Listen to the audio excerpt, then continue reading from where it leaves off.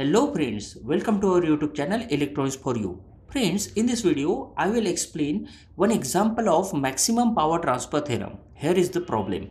For the value of resistance RL in figure for maximum power transfer and calculate the maximum power. So we have to calculate the maximum power for the value of RL. So we will basically find the value of RL first and then we will calculate the maximum power delivered to this load resistance RL.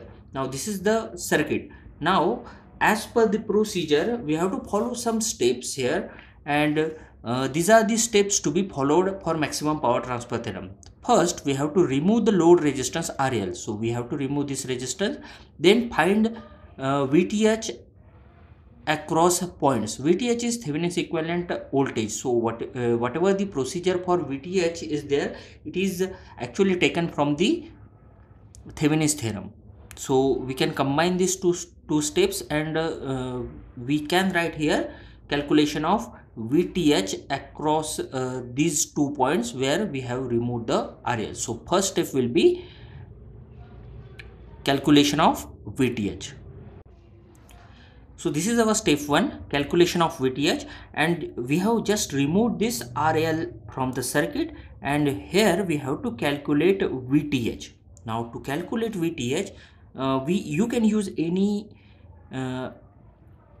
known law that you are able to solve the problem. So I will use here mesh analysis. So let this current be I1 here, and let the current flowing through this loop is I2. So here I have to find I1 and I2, and on the basis of that further I can calculate VTH here. So let us apply KVL here. So applying KVL to mesh 1, right here, applying KVL to mesh 1, or you can write loop 1. So let it be, the direction of current is assumed to be clockwise here, and therefore this is 72, as the second sign is positive here.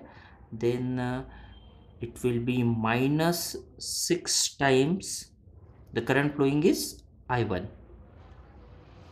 Then through this 3 ohm resistance, the current I1 and I2 both currents are flowing, and these are in opposite direction. So again minus 3 times I1 minus I2.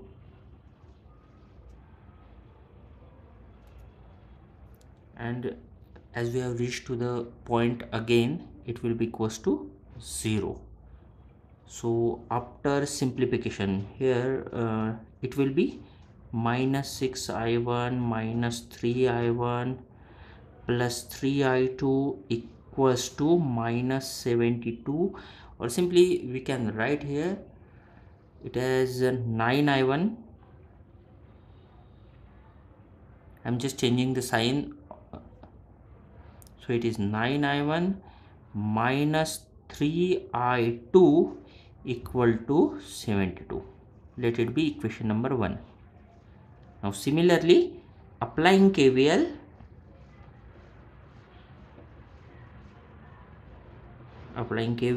to mesh 2. Now applying KVL to second mesh, will get this is I2. So minus, I will start from this point. Again the direction of I1 and I2 are negative, and I1 and I2 are opposite to each other, and as primary current is I2 here, so it is minus 3 times I2 minus I1, as the direction of current are opposite to each other. Then minus 2 times the only current is I2. Then again this 4 ohm resistance is there, 4 times I2 equal to 0. So after simplification we'll get minus 3 I1 plus 9 I2 equal to 0. Let it be equation number 2. Now we are having equation 1 and equation 2 here. So solving these two equations simultaneously. So solving equations 1 and 2. Solving equations 1 and 2. So after solving equation 1 and 2 simultaneously, we'll get I1 equal to 9 ampere and I2 equal to 3 ampere. So this is the current I1 and I2. So we have to find VTH here. So let us write the equation. Now I am writing equation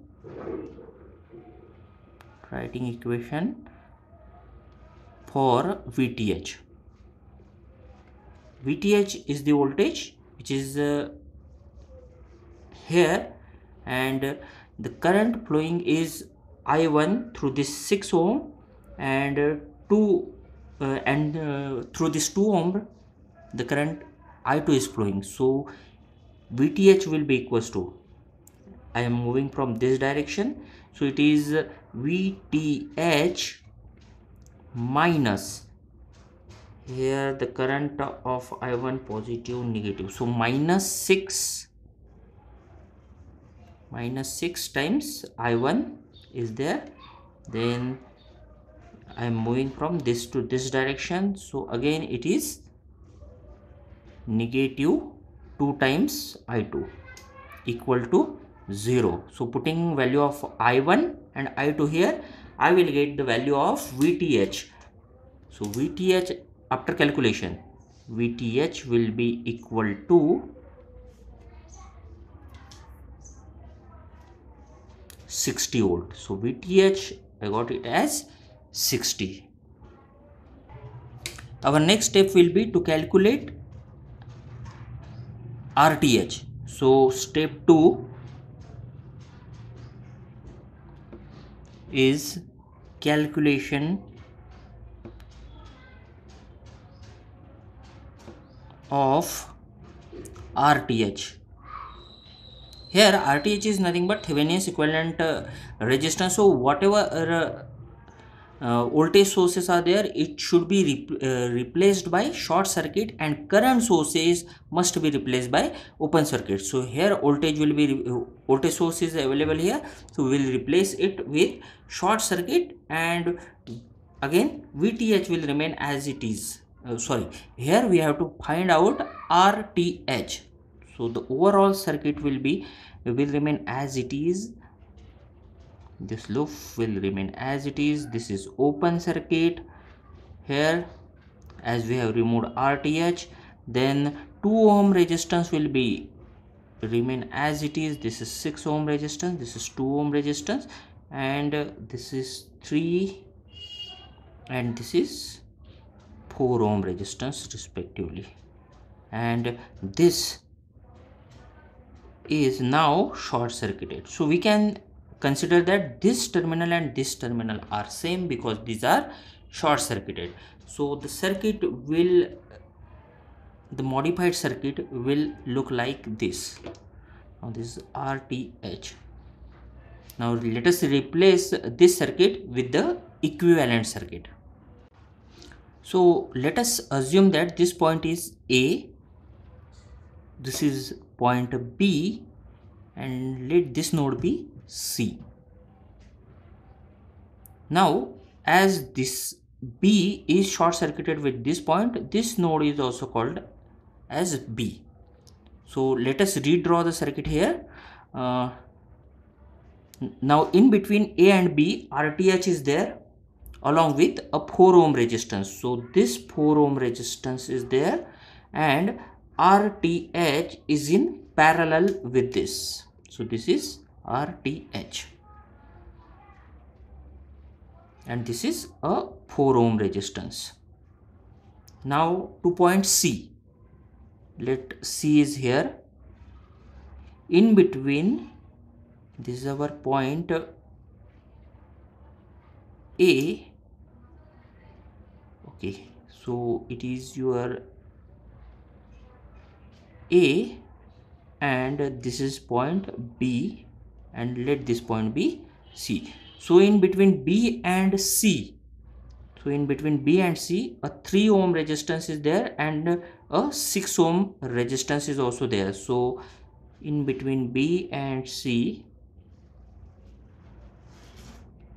these two resistances are there. One is of 6 ohm and another one is of 3 ohm. And in between point A and C, this 2 ohm resistance is there. So overall circuit will look like this, as we have covered all the resistances. Now this is the equivalent circuit, and here you can see that this 6 ohm and this 3 ohm resistances are in parallel with each other. So we'll solve these two resistances first, and further we will again calculate RTH on the basis of that. Now the parallel combination of these two resistances are nothing but 6 multiplied by 3 divided by 6 plus 3. So the equivalent resistance will be 18 upon 9, that is 2 ohm resistance. So parallel combination of these two resistances is 2 ohm, and already 2 ohm resistance was there. This is our previous 2 ohm resistance and 4 ohm resistance. Now to calculate RTH will be equal to, so this 2 ohm resistance and this 2 ohm resistance will be in series. So we can write 2 plus 2 ohm resistance plus parallel combination of this 4 ohm resistance to calculate RTH. So 4 ohm is in parallel with this 2 plus 2. Now we can write here 2 plus 2 is 4. So in numerator 4 multiplied by 4 will be there, and in denominator 4 plus 4 will be there. So it is 16 over 8 there, and therefore equivalent resistance RTH, it is 2 ohm, and this is RTH.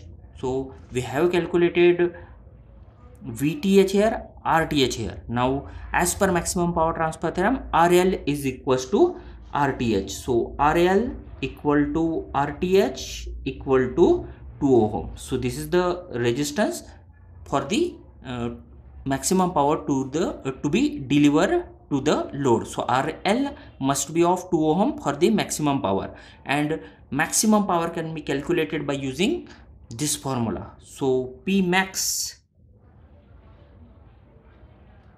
that is maximum power, equal to VTH square upon 4 RTH, or we can say RL, because RL is equals to RTH here. So maximum power equal to, so VTH we have already calculated it, and it was 60 volt. So 60 square upon 4 times RTH. RTH is 2 ohm. So after solving this, we'll get 450 watt. Maximum power is P max equals to 450 watt. So this is the maximum power which is to be which will be delivered from source to load if load resistance is 2 ohm. Thank you.